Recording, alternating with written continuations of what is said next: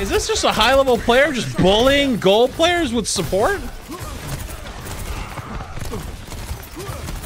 This is a gold game, and this guy's playing ultra-aggressive DPS BAP. Okay. Alright, this is interesting. I feel like I'm watching Bugs Bunny jump around and try to kill things right now. Wow, they're just taking advantage of the fact that gold players cannot aim, huh? So far, I'm not convinced this guy's cheating. He's more like hardcore smurfing. Support 76. He's got good target priority. Always goes for the supports first if he can. Not afraid when he has his cooldowns up. I've been in main a few times. See, here's the thing for me personally. Anyone who's aim locking has walls. This guy turns the corner, and he's almost a little surprised by him. He's not scared of him. He's not afraid.